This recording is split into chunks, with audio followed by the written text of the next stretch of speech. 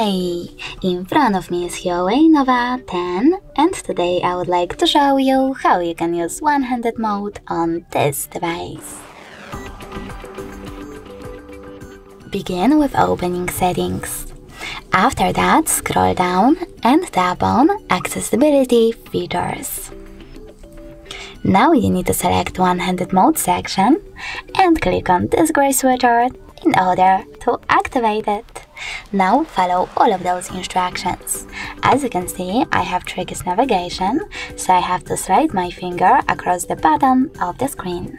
When I do that, as you can see, one-handed mode is now on. If you wish to go back into the standard size screen, you can do that by clicking on this area. If you want to change place of your little screen, you can always swipe to the other side, then go back the same way.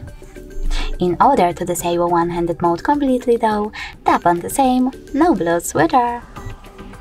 Thanks so much for watching. If you enjoyed this video, don't forget to leave a like, comment and definitely subscribe. Bye!